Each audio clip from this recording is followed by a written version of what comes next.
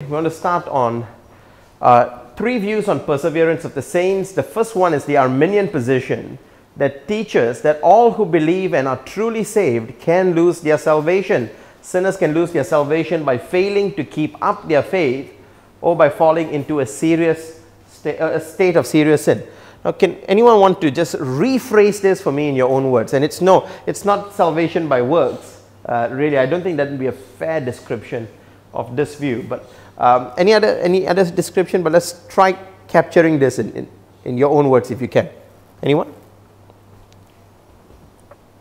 Means that person when they become in bigness, very big, they doing wrong thing, always commit sin. Yes. So in that situation, can he still? They can lose their salvation, right? Can be or cannot? Yeah. So in this view, they will. If they in serious sin, they can lose their salvation. That's their view. So in other words, if you are in a serious state of sin, or even though you believe, or you don't keep up your faith, you will ultimately not be saved. Now, there is another view. Now, some people think it's just two answers. Some people think, yes, I can lose my salvation. No, I cannot lose my salvation. It's not that simple. There are three views. The second view is that it's called easy believism, right? Easy believism is the view that all who make a profession of faith are eternally secure whether or not they keep up their faith. That if you make a profession of faith, you're saved. Now, anyone want to try and summarize this for us? Or give an example of it if you want. Yes, believe. Just believe. And then, yeah, that means you can sin all you want, right? You can do whatever you want as long as you have said this sinner's prayer, which is what some people think salvation is. You're good to go. You're saved. Whatever you do, that's okay. In fact, how many of you have heard of Joseph Prince? Heard of Joseph Prince, right? Now, Joseph Prince teaches this. Right? Joseph Prince teaches that as long as you believe, it's okay. It's grace. You can sin all you want. It's okay. God will still accept you. God is a loving Father who will accept you no matter what you do. I'm going to say that that's not what the Bible teaches either. Right? The Bible, in fact, I think strongly condemns that. In Jude 1, verse 3 to 5, right? In Jude chapter 1, well, Jude has no chapters. Verse 3 to 5, it says, "Beloved, although I was very eager to write to you about our common salvation, I found it necessary appealing to you to contend for the faith that was once and for all delivered unto the saints. For certain people have crept in, whose condemnation was from long ago, ungodly people who pervert the grace of our God into licentiousness and deny our only Lord and Master, Jesus Christ." Verse 5. Now, I want to remind you, although you once fully knew this, that Jesus, who saved the people out of the land of Egypt, afterward destroyed those who did not believe. So, Jude is pretty clear. There are people who pervert the grace of our God into licentiousness and deny our only Lord and Master, Jesus Christ. And that is something that will result in condemnation, because verse 4 says, whose condemnation was designated from long ago. So it's a sinful, hell-bound position to have. The third view, which is the view that I hold to, and I think that it is, I'm going to be trying seeing what the scripture says, and I think the scripture teaches this, and welcome to disagree with that, is that all who are chosen by God, which is what we just read in Romans 8, those whom he foreknew, he predestined, redeemed by Christ and regenerated by the Holy Spirit, are eternally saved. They are kept in faith by the power of God Almighty, by the power of Almighty God, and therefore, if I may add, because they are kept, they continue to persevere in faith. Now, the main difference between 1 and 3 is on the order. According to number 1, you are saved if you keep up your faith. According to number 3, if you are saved, you will keep up your faith. See, it's a slight difference. So, according to number 3, you cannot lose your salvation. According to number 1, you can lose your salvation. 1 says you can lose your salvation. 3 says you cannot lose your salvation. But in a sense, there is an agreement between 1 and 3. And 1 and 3 agree against number 2, that those who do not live a life that that they are living in perpetual sin, unrepentant, or that they have left the faith, or that they do not persevere in the faith, 1 and 3 agree they are not Christian, they are not saved. But according to 1, they can lose the faith. According to number 3, they never were saved to begin with. But both will condemn number 2, which is that, oh, if you're saved, you can do whatever you want. So I hope that it's clear. These are 3 different views. And I want to see, what does the scriptures teach pertaining to this? So what does the scripture teach? I'm going to argue 3 things that the scripture teaches from the scriptures. And after that, we'll try and end quickly so that we can have a time of questions, open questions like yesterday. Number 1, a person who truly believes in Christ has new life that is eternal. In other words, that the Father dispenses eternal life to all who believe in Jesus, and this eternal life is eternal. It is not temporary. Let's go to John chapter 3, verse 1. I'll be really quick on this because you can take another hour just on this verse alone. It's Jesus' conversation with Nicodemus. In John chapter 3, verse 1, now there was a man of the Pharisees named Nicodemus, a ruler of the Jews. This man came to Jesus by night and said to him, Rabbi, we know that you are a teacher come from God, for no one can do these signs that you do unless God is with him. Now that seems like an awfully humble thing to say, right? You've got an old Jewish rabbi who has memorized the scripture looking at a young 30-year-old Jesus and saying to him, Rabbi. That's very humble. Won't you agree? We know you're a teacher come from God. So much humility.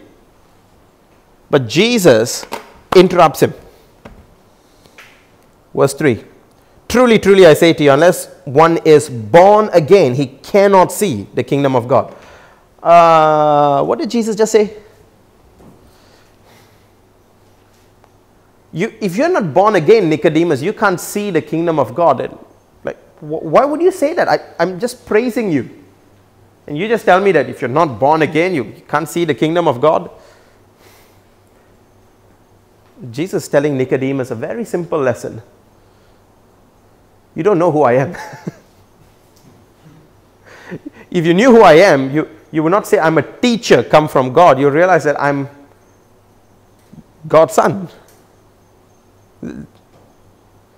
That's who Jesus' identity is, the Son of God. Nicodemus doesn't know that. He doesn't see that. But notice what Jesus diagnoses the problem. The reason he doesn't know that is not because he lacks information, he's ignorant. No, the reason he does not know that is what? He's not born again. If he was born again, he would know that. And Jesus goes on to say, you cannot see the kingdom of God unless you're born again. Can a person be saved without being born again? No. Let me ask another question. Can the person have correct and saving faith in God before being born again? The answer is no. And at the same time, you cannot be, number one, if you do not have, you're not born again, you cannot have saving faith. On the other hand, if you have saving faith, you cannot not be born again. So in a sense, they both come at the same time. But one causes the other. What causes the other? The new birth leads to faith. And that's why in scripture you're going to see time and time again, God opened their heart and they believed the gospel. God opened their hearts, they believed the gospel. We can go plenty of scriptural passages to demonstrate that. In fact, the Bible would say that God not only grants faith, but God even grants repentance. Let's go with me to 2 Timothy chapter 2. I believe it is 2 Timothy 2. I hope my memory serves me right on this one.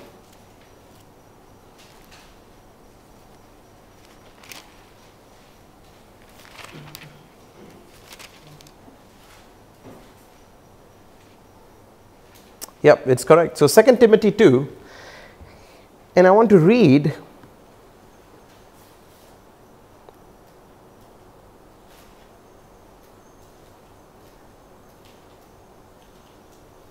verse 24. 2 Timothy 2, anyone want to read for us verse 24? All the way till the end of the chapter in 26.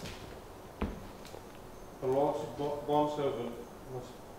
Yep, that's the one. Yeah. The Lord's bondservant must not be quarrelsome, but be kind to all, able to teach, patient when wrong, with gentleness, correcting those who are in opposition, if perhaps God may grant them repentance leading to the knowledge of the truth, and they may come to their senses and escape from the snare of the devil, having been held captive by him to do his will. Notice, thank you. Notice what it says. That they may come to their senses, before it says they may come to their senses, that God may perhaps grant them repentance. Can God just grant repentance? Yes, that's what Scripture says. Scripture says we ought to be kind to them, not so that they repent, but so that God gives them repentance. I can give you plenty of passages where that is stated all over Scripture, but the point still remains. Nicodemus' issue was that he was not born again.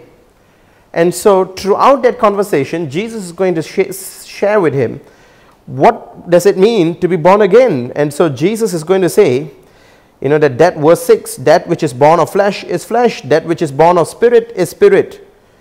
Jesus is going to say in verse 11, truly, truly, I say to you, we speak of what we know and bear witness of what we have seen, but you do not receive our testimony. Why does Nicodemus not receive it? He's not born again. And he goes up to talk about then, when you go to verse 16, of course, John 3:16 is there. When you come to verse 36, verse 36 says, whoever believes in the Son has eternal life. Whoever does not obey the Son shall not see life, but the wrath of God remains on him. Whoever believes in the Son has eternal life, but that comes in the context after Jesus has told Nicodemus, you can't even know who I am if you're not first born again. So in other words, one who truly believes in Christ is saved eternally because ultimately it is a work done by God. Not because of themselves, but it's a work done by God. Now, we go to the next one, 1 Peter 1:23. Let's go there. Can someone read for us 1 Peter 1:23?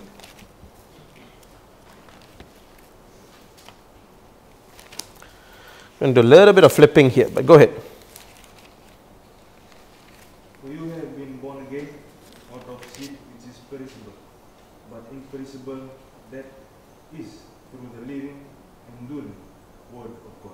Thank you. So it says, you have been born again. Now, that's the same concept we read in John chapter 3.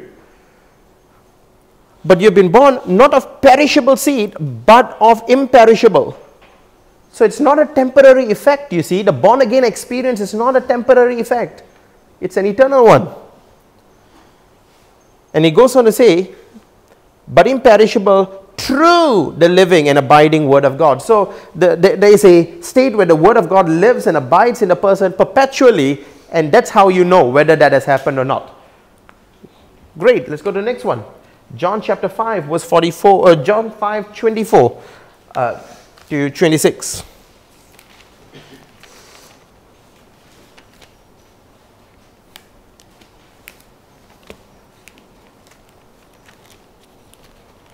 John chapter 5:24.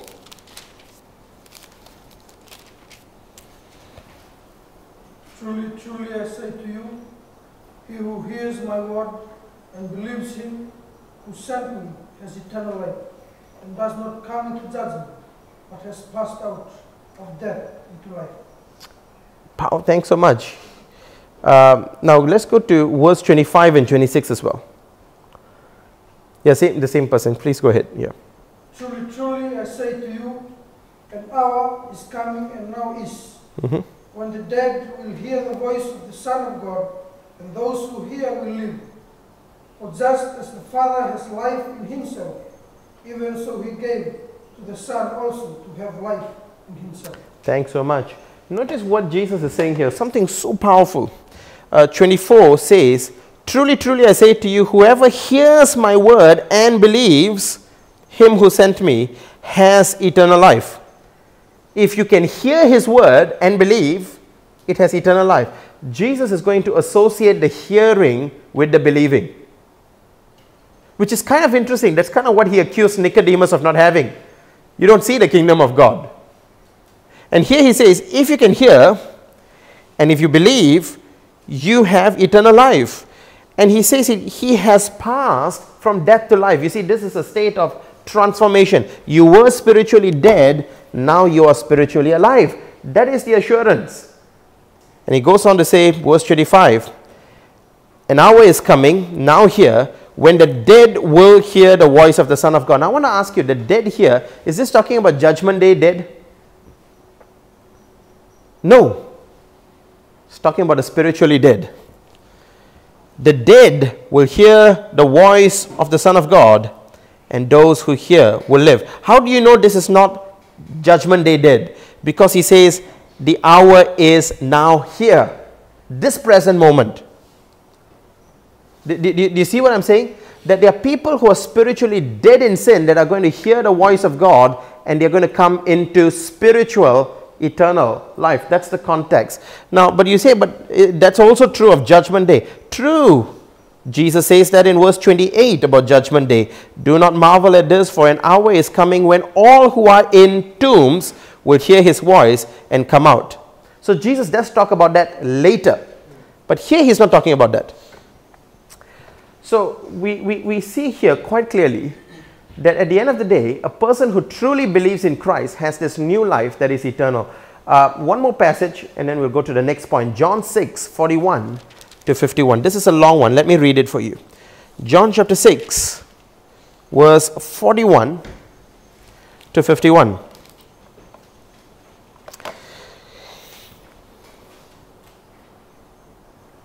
Now, I want to, actually, you know what? I don't want to start from 41.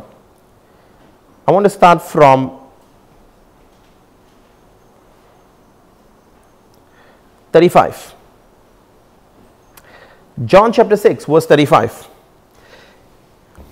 Jesus said to them, I am the bread of life. Whoever comes to me shall not hunger, and whoever believes in me shall never thirst. But I said to you that you have seen me and yet do not believe. So Jesus has just said something. That if you come to me, you will never hunger, you will never thirst. But yet Jesus also said to them, you have seen me, but you do not believe. And now Jesus is going to explain why is it that the Jewish people see him and they don't believe. Verse 37, all that the Father gives to me will come to me. And whoever comes to me, I will never cast out. All that the Father gives are going to come to me. In other words, there is a group that the Father has given to Jesus. And that group is going to come to Jesus. And whoever comes to Jesus, he's not going to push away. Verse 38. For I've come down from heaven not to do my own will, but the will of him who sent me. And this is the will of him who sent me, that I should lose nothing of all that he has given to me, but should raise it to life, raise it up on the last day. So the Father sent Jesus with a mission. The mission is that he will lose nothing of the ones that the Father has given him. So the Father has a group that he's going to give to Jesus. He gives it to Jesus. And Jesus' responsibility, he says, my will is to do the will of the Father. That is, I must lose not one of him who sent me. But then you can argue, wasn't Judas lost? Wasn't Judas one that belonged to Jesus? The answer is no. Well, Jesus explains that to us in John 17 verse 12. Anyone want to read for us John chapter 17 verse 12?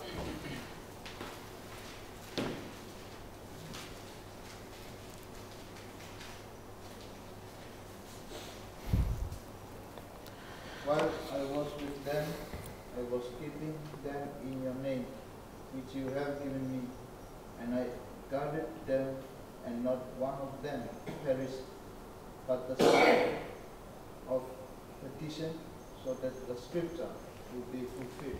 So I have not lost, thank you, I have not lost any one of those you have given me except the son of perdition, that the scriptures will be fulfilled. So Judas was not belonging to Jesus, and Jesus is the one that lost. That was for the scriptures to be fulfilled. But I have not lost any. Can you see? So Jesus' mission, he will not lose any. So we go back to John 6. And Jesus is saying to them, you cannot come to me, Jesus says here, all that the Father gives me will come to me. Those that the Father has given to Jesus, they automatically, by the power of the Father, will be drawn to Jesus. And he's not going to throw them away. Because it's the will of the Father that he must, two things, not lose them, and number two, raise them up on the last day. Which means if those who have come to Jesus, who believe in him, are lost, Jesus failed his mission. That's in the text, not me. That's word for word what Jesus said. Now, if someone who is in John 17, you may want to look at John 17 verse 9. What does John chapter 17 verse 9 say? Because Jesus is giving this report. By the way, before you read John 17, 9, read also John 17, 1 and 2. Because that gives you the starting premise of the prayer. And you're going to see the same concept there again. And we're going to come back to here again. Go ahead. Jesus spoke these things, and lifting up his eyes to heaven, he said, Father, the hour has come, glorify your Son, that the Son may glorify you. Verse 2, even as you gave him authority over all flesh, that to all whom you have given him, he may give eternal life. Thank you. So you have given him authority over all flesh to give eternal life to all flesh? No. To give eternal life to those you have given him. So this concept is the Father has given him a group, and the Father has given him authority over everything, but only to give eternal life to those that the Father has given him. And so in verse 9 he is going to say this, and now can you read verse 9? John 17, 9.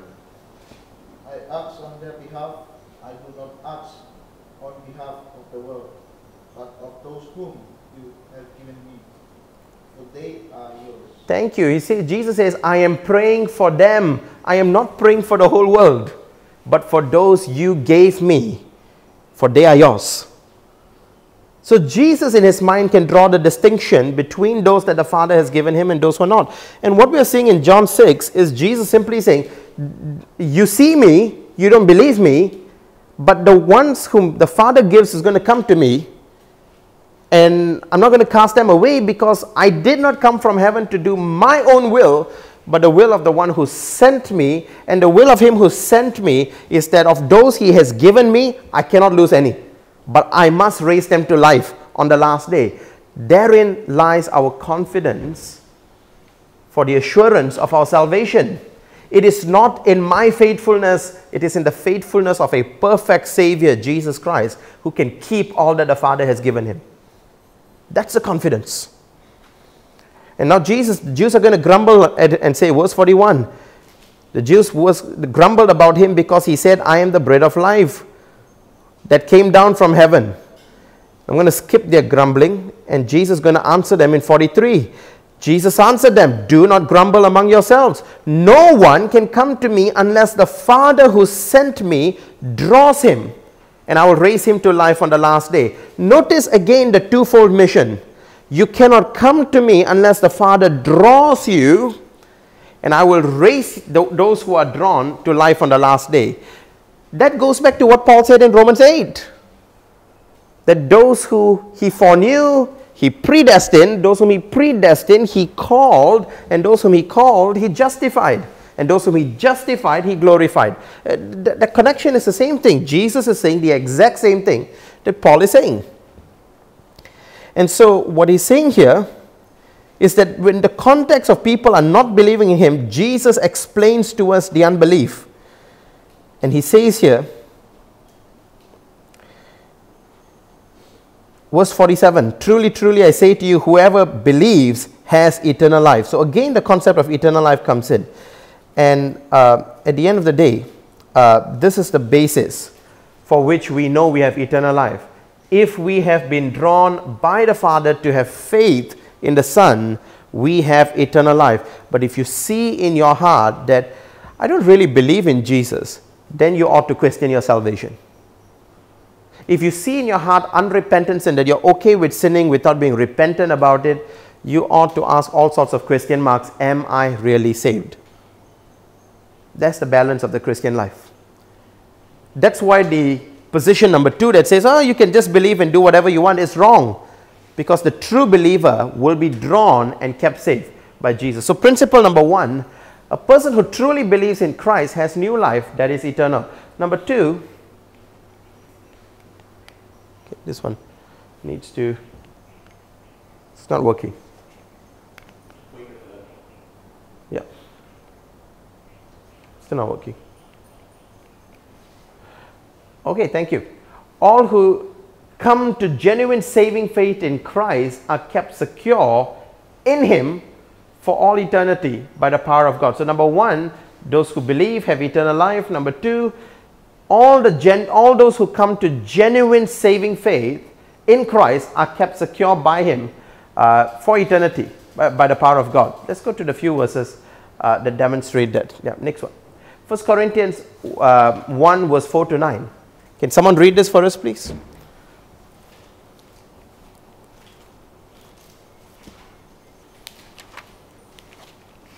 Let's just flash it all out, the verses, if that's okay. This is not working.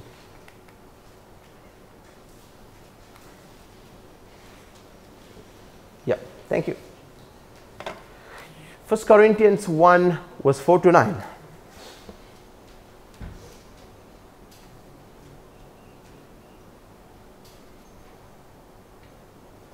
I thank my God always concerning you for the grace of God which was given you in Christ Jesus. That is everything you were enriched in him, in all speech and all knowledge, even as the testimony concerning Christ was confirmed in him, so that you are not lacking in any gift, awaiting eagerly the revelation of our Lord Jesus Christ, who will also confirm you to the end, blameless in the day of our Lord Jesus Christ. God is faithful, through whom you were called into fellowship with his Son, Jesus Christ, our Lord. Once again, the emphasis and the impetus is on God's faithfulness. Do we catch that from that? That God's faithfulness is the grounds upon which we know we're secure. The same concept is actually in Ephesians chapter 1 verse 11 to 14. Can someone else read that for us, please? Oh, by the way, I meant to mention one more thing here, and that is verse 7 teaches, so 1 Corinthians 1:8 teaches that God will sustain you to the end, guiltless in the day of our Lord Jesus Christ, and that God is faithful, by whom you were called into the fellowship of his Son. That's that word called again, and that's the word sustained. God sustains the one he calls. Yeah, thank you. Let's go to Ephesians chapter 1 verse 11.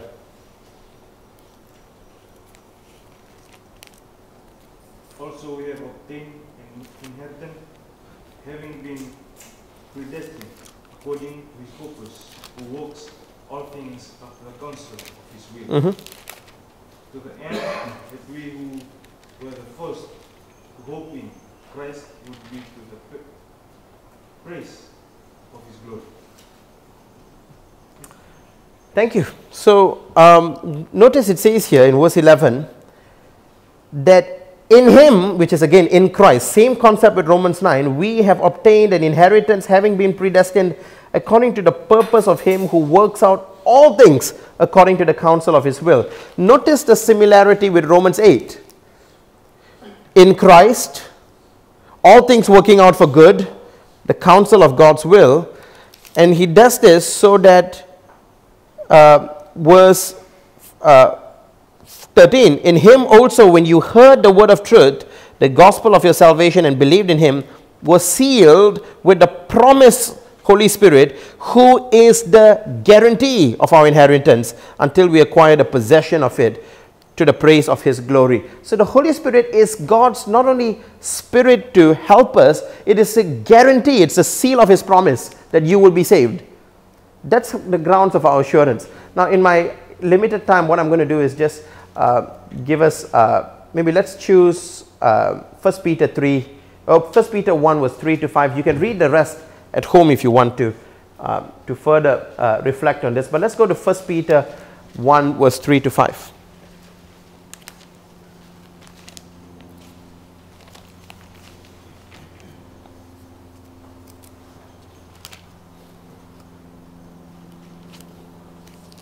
First Peter 1, 3 to 5, anyone?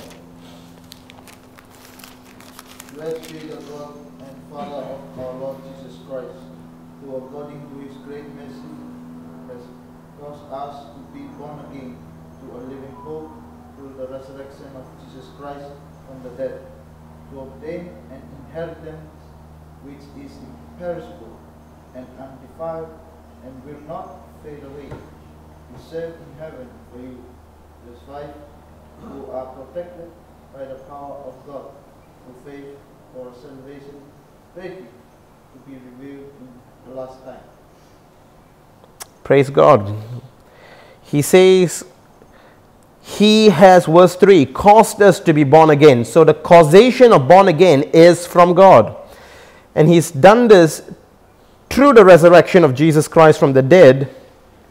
Verse 4, to an inheritance that is imperishable. That's, you can't be lost, undefiled and unfading, kept in heaven for you, who by God's power are being guarded through faith for a salvation, ready to be revealed in the last time. So you see this wonderful relationship that is talking about here, and it's just scripture is saying the same thing over and over again. The only reason I don't want to go to Philippians 1 and the Ephesians 4 is a time factor, because we're running a bit low on time. But what I want to show you is that scripture is saying the same thing whether you're reading Peter, it's saying the same thing whether you're reading John's gospel, it's saying the same thing whether you're reading Romans and Paul. It's essentially uttering the same thing. That's how we can be assured, because of God's saving power in guarding us for this eternal inheritance. Next one, please.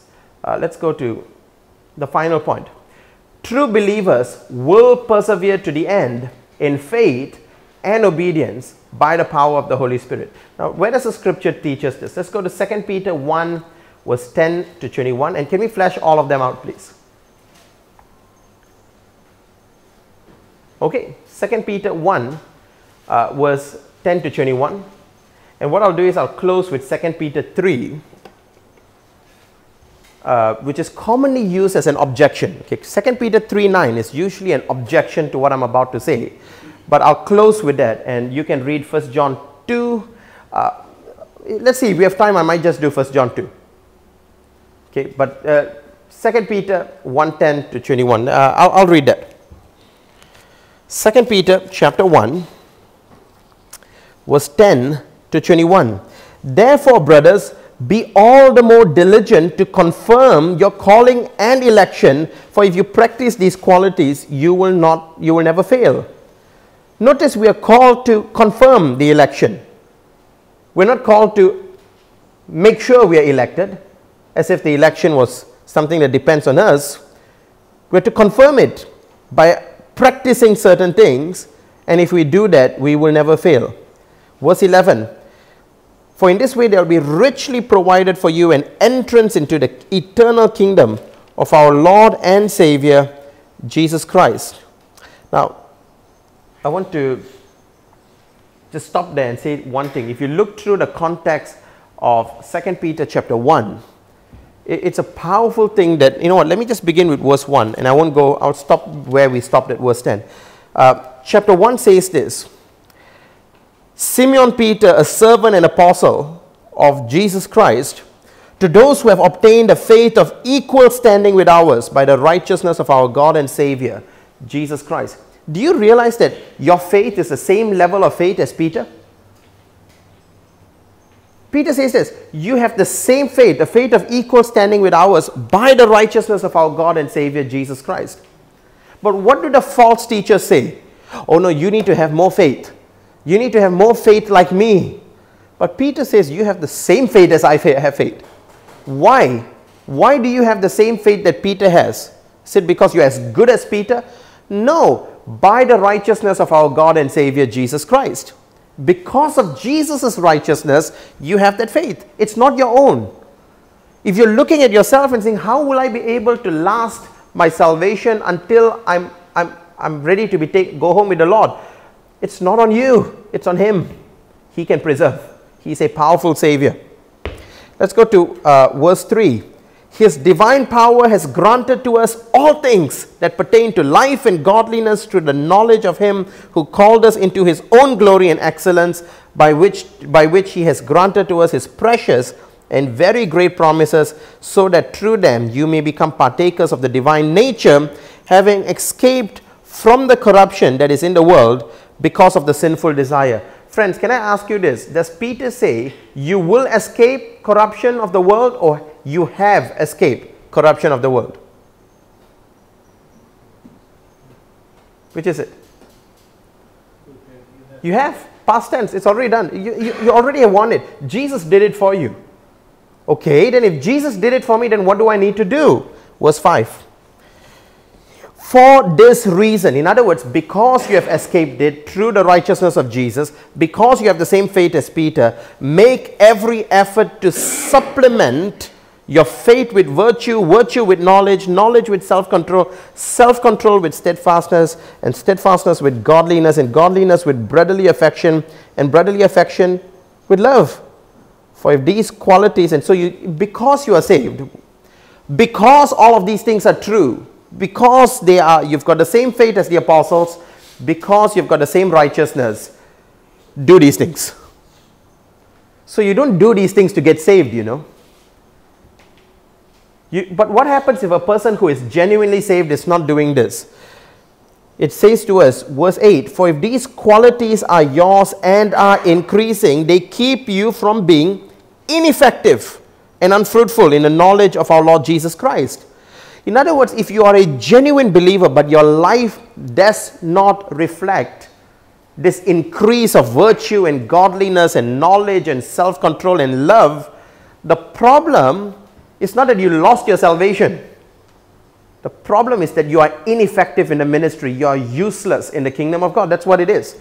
So the goal of Christian virtue is not for salvation, but it's for effectiveness in the ministry. You do it for others.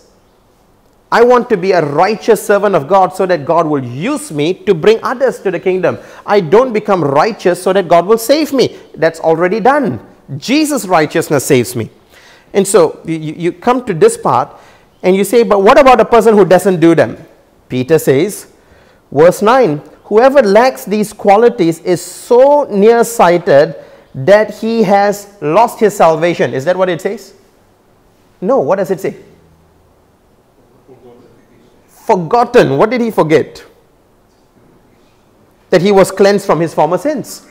See, the guy who doesn't have these qualities, who is a genuine believer, is not going to go to hell.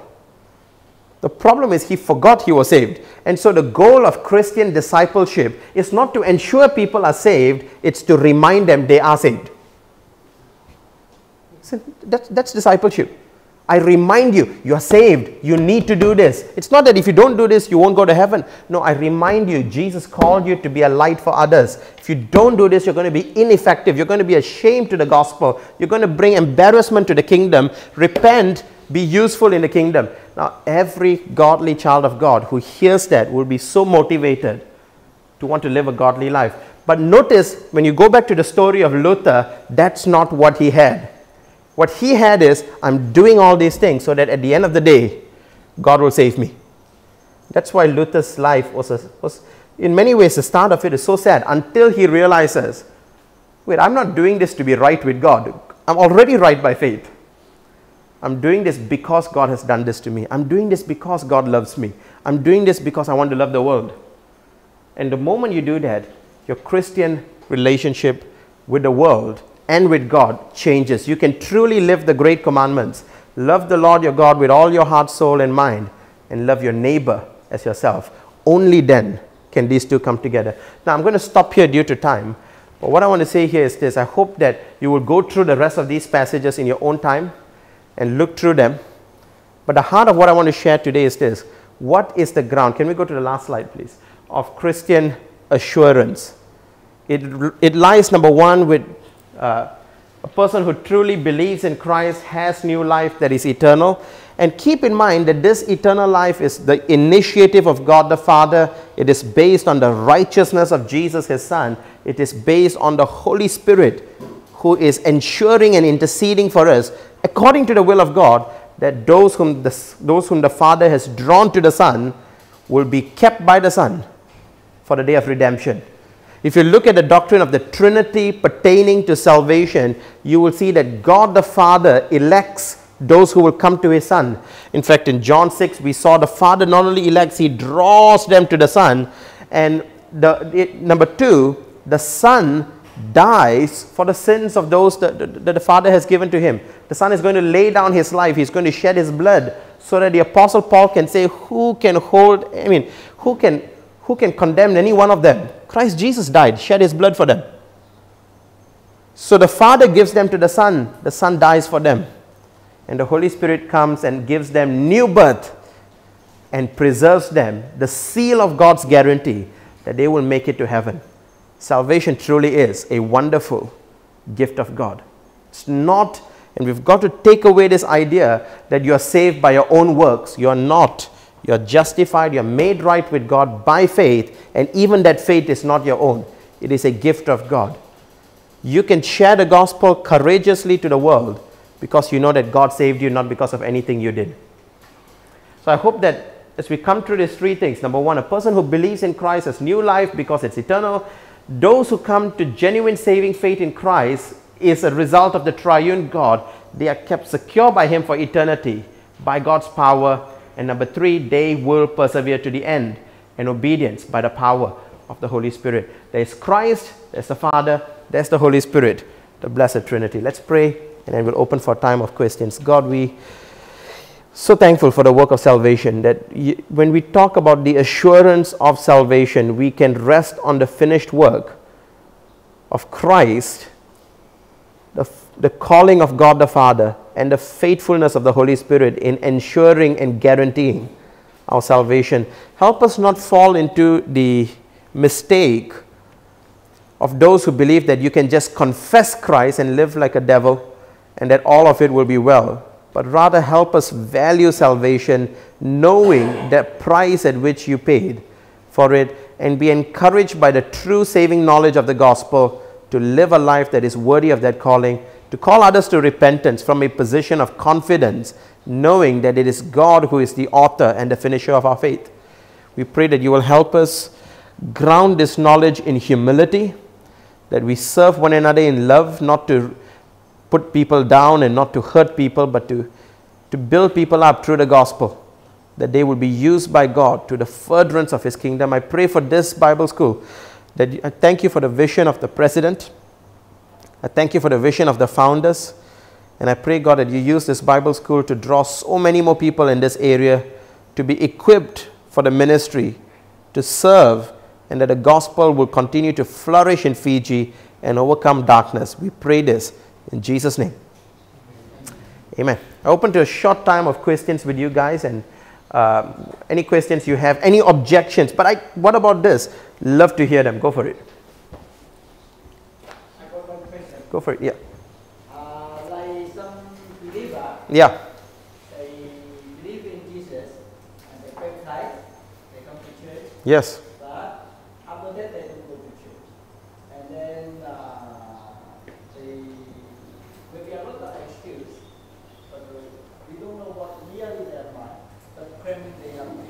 Yes. So that kind of people, if they keeping their salvation. No, obviously. So my answer to that would be no. They're not saved. So the book of John tells us that if they left us, they never were with us in the beginning. So the key principle is this: how do you know you are saved? One of the ways you know you are saved is that you persevere till the end. In fact, that's kind of what all of those texts, this, the number 3 part was dealing with. Everyone that Christ draws will persevere to the end. So if you say that Christ has drawn me, but I don't persevere, I prove that I'm a liar. Christ has not saved me. So I think that's important. So I would say the vast majority, in my now I hope I'm wrong, okay? I hope I'm wrong. But the vast majority of people in church may not even be saved. They may not be saved. Yeah, I agree with you. Yeah. I'm also thinking they are not a true believer. Yes, that's what I mean. Believer should keep on reading the Bible and follow the conviction. Yes. And fellowship with the people. Absolutely. Fully agree. I think that one of the evidence, so in many ways, good works is not a condition for salvation. It is a consequence of salvation. Right? It is not, you're not saved by good works, but you are saved for good works. In fact, I think it was Martin Luther that says, we are saved by faith alone, but the faith which saves is not alone. It brings good works with it. Ephesians 2, verse 8 and 9. Well, let's read until verse 10. I stopped at 9 earlier. Ephesians 2, 8. For it is by grace through faith you are saved. This is not of yourself. This is a gift of God, not of works, lest anyone should boast. Verse 10. For we are his workmanship, created in Christ Jesus for good works that God prepared beforehand that we might walk in them. So if a person is not walking in them, you're not saved. You don't have faith. It is not that because you didn't do this, you're not. It's not that because they don't come to church, you're not Christian. No, you are not saved. That's why you don't come to church. And I think that changes the way you do discipleship. Because now you go to these people, you don't go to them and tell them, hey, you know, you're Christian, why are you not going to church? No, if you're not coming to church, in my mind, you're not even a Christian. So I'm preaching the gospel to them again. Now, if they are really Christian and God convicts them, that's glory to God. But I'm going to assume if you're not coming to church and you call yourself a Christian, in my mind, you're not a Christian. I'm not judging you, but I'm going to treat you like an unbeliever when I share the gospel with you. Right? Because otherwise we assume that everyone is saved. Sometimes there are people in church that don't want to live that way, and you put your hand and say, brother, you're a Christian. Why? They're not. Who are you to tell them you're a Christian? You're not. Christ tells them you're a Christian. The Father tells them you're a Christian, not me. I think it was Paul Washer that rightly said, you never tell people they are saved. God tells them they are saved. You tell them how to get saved. Believe the gospel. Repent. Right. Yeah.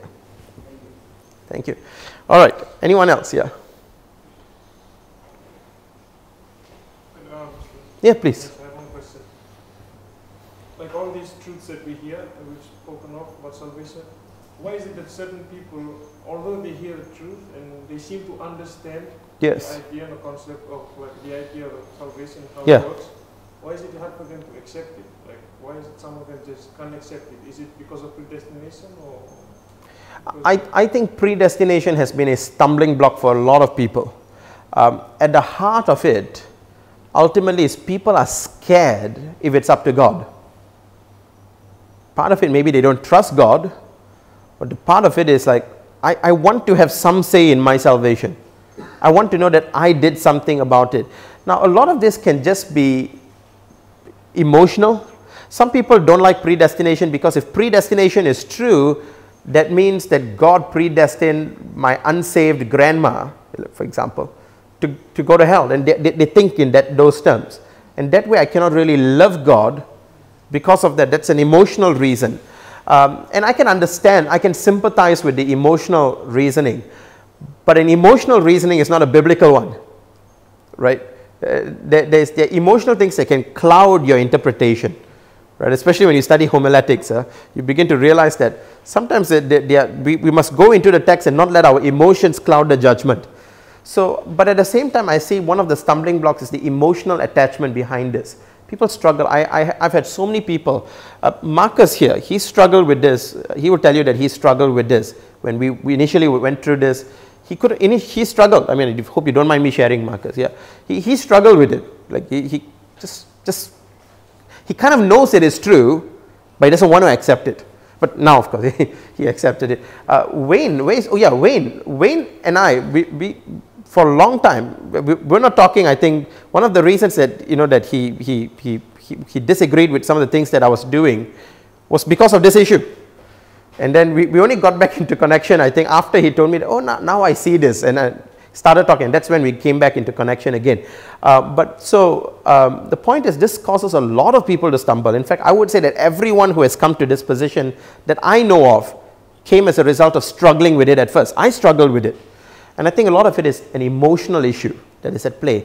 And that is why I think we have to be careful we don't let our emotions dictate the biblical interpretation. Right? So I think that's one issue. The other issue is also, I think people just want to have a say in their own salvation. So it may be emotion, it may be people just want autonomy, power to control something. We feel very lost when we have no control. And if you really take predestination to the full extreme, essentially I don't have much control. I'm at the mercy of God. For me, I've learned to be okay with that. But for some people, that can still be a struggle. Does that answer your question? Yeah. Any other questions? Go ahead, yeah. Yeah, sorry, two. Yeah, go here.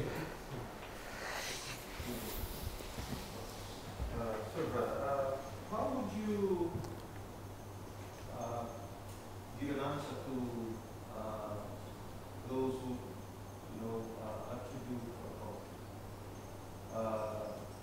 make God responsible for their losses in terms of election? To make God responsible for their losses. Yes, because God doesn't elect me or elect. Yes. How would you answer? No, that's really good. That's a really good question. How do you make God responsible for election? Now, I want to be careful that I distinguish. When you say responsible, do you mean responsible as in to cause it? Or do you mean responsible in the sense that blameworthy? Yeah. Okay, thanks for that. So, now the word responsibility can mean two things. It can mean I'm responsible for this means I did this. Responsible can mean I'm also accountable in a sense that I'm blameworthy. Now, God is responsible for election. There's no doubt about that, right? If there's any doubt about that, yeah. God is responsible for election. He did it, right? That's pretty clear. But He's not blameworthy. He is not to be held accountable as if that He did something wrong. Why? We are all sinners. Some people say that's not fair. You're right, it's not fair. What's fair is that all of us go to hell. Salvation is never fair. It's not fair that Jesus should die for my sins. That's not fair. But God has the right to dispense mercy on whomever He wills. That's the argument of the next chapter, Romans 9. Romans 9, Paul says, God says, I will have mercy on those I will have mercy. I will have compassion on those I will have compassion. He reserves the right to do that. What then do you say to people who blame God and say that God did this? You do two things. Number one, you acknowledge that God did do it. You cannot run away from that, because I've noticed some Christians, they will dodge and say, yeah, God really didn't do it. You did it. Now, in a sense, God did do it.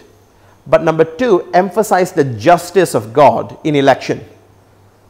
Because the only thing unfair about election is our salvation. The justice of God would allow every single human being to go to hell. Every single human being. So if you're going to be upset with God, be upset about God for your own salvation. Because that's unfair. Right? But that's mercy. So I think that's how I would respond to that issue. I would say that yes, God did it. But all of us are sinners. When we come to election, the biggest objection we have is that God picks and chooses people. The problem is that we assume this is an unfallen world. It is a sinful, rebellious world. I was debating an atheist one day, and the atheist told me, well, Sam, if you're walking past here and you see a pool and someone is drowning in the pool and you walk past them, you are evil. You must save. I said, I agree. He said, then how can you believe in a God who walks by and see millions of people drowning and he refuses to help them? I said, the analogy is wrong. The analogy is wrong because it is not just the relationship of me walking and seeing that that guy did nothing to me. I need to help the person. But assuming I'm a king and these people try to come after me, they burn down my castle, they destroy my property, and they are threatening treason against me every single day of their lives, and you tell me I deserve to save them? No, they deserve to die. It's the law. Now, that's the relationship between rebel sinners. We destroy God's world by our sin. We blaspheme Him with our actions. And then we say why He doesn't save us. So I would pin it back, the burden back to the sin issue, and I would acknowledge that God is just in election. If at all anything is unfair, it is my salvation. I don't deserve to be saved. I hope that helps. Yeah, go ahead, brother. Yeah. With regards to what Mr. Main had Yes. mentioned, so where would you categorize Hebrews chapter 6, verse 4 to 6, for those who had a taste, Yes. partakers, Yes. Oh, really good question. That's such a good question. Actually, I was discussing this with Jason and Wayne. Was it 2 days ago? Yeah, 2 days ago we were just discussing this issue. And I think the key is to recognize that number one, there's one sense in which Christ's atoning work is for the church collectively, and yet for individuals within that church individually. So the distinction, I would say, would simply be the distinction of the visible church and the invisible church in heaven, right? The number of all of God's people from all times, including Abraham, Isaac, that's in heaven. But the visible church today is also the church that Jesus died for. And so in a sense, the people who are Christians today, who call themselves Christians, who I don't believe are actually saved, do partake of the same grace. They partake in the Eucharist, the Lord's Supper. They partake of the communion of the saints. So there are many graces that these people partake in, that being part of the fellowship of the church, that they can lose. And so one of the things that, especially if you, now I'm not sure about the denomination structure, but essentially, especially if you're mainline churches and all that, these people have been in church since their childhood. They've been baptized in church. They've grown up in church. I would say that those people have partook of the same grace as the believers, but if they fall away, that's apostasy. I think Hebrews 6 is dealing with that context, and I think that it's very hard to read Hebrews without seeing the communal aspect of church, because Hebrews is the same letter that says, don't forsake the gathering together of the assembly. And I think church is an essential concept in Hebrews. So I would tie that to the concept of local, visible, universal church here on earth, and people who partake in the grace that comes from that. Yeah. Thanks. Yeah. So yeah, and by the way, the other passage that alludes to that would be 2 Peter chapter 2, verse 1. The false teachers who are condemned deny the master who bought them. That's another passage. And I would say those false teachers do share the same privileges as the church. They are within the church, they're not outside the church. And so in a sense, there is a sense in which Christ has bought them. There is a sense in which they are having fellowship with the redeemed, but they are individually not really saved. Yeah. Thanks. Hope that answers. Anyone else?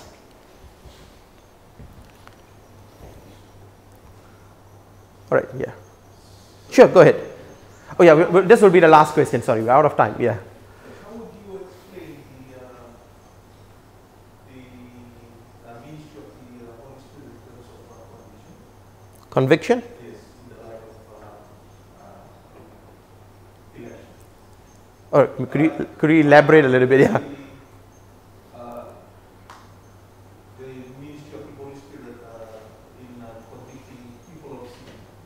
Is it only for the elect, or it's general, both for the elect and non-elect? For the conviction of sin, I would say the conviction of sin is only for those who of the elect. Yes. Now, I think that I want to say this, that there's also something called temporal grace, which goes back to the point that I spoke about, where you can have people that show elements of salvation. And another example I would use is Judas, to talk about that. Judas partook in the same grace as all the other apostles, but he was never saved. It's not as if he lost the salvation. He just never was saved from the beginning. But mind you, Judas did do ministry under the power of the Holy Spirit. You cannot deny that. He was an actual apostle. He's not a fake apostle. And that tells you can be an actual Christ ordained apostle and not be saved. So I would believe you partake of the same grace. Not same in terms of the outcome, but same as far as the church ministry is concerned. There are many people who go and say, God, we didn't ministry in your name. And in many ways, they were used by the Holy Spirit to do ministry. But that doesn't mean you're saved. So ultimately, the salvation, the fruits of the salvation are very important in this discussion. And I think sometimes what we end up doing is splitting the two. The conviction of the Holy Spirit truly affects those who are saved, but that doesn't negate the fact that even those within the church can operate temporarily with the power of the Holy Spirit outside of that, in the sense sharing of the same grace. Does that answer the question? I don't think that's an actual saving conviction, but it could be something that allows them to mingle within the body of Christ for a time being. Does that answer the question? Thanks. All right. We're out of time. I really have been blessed by this opportunity to share with you. Who do I pass the time back to? Or do we just dismiss? Yeah, I think thank you very much. Thank you. So much for this session. After this, we have some refreshments downstairs again, just like yesterday. Sure. If we could ask if we could all stand on this side so we can have a group photo. Sure. Oh, I'm so sorry. Thank you.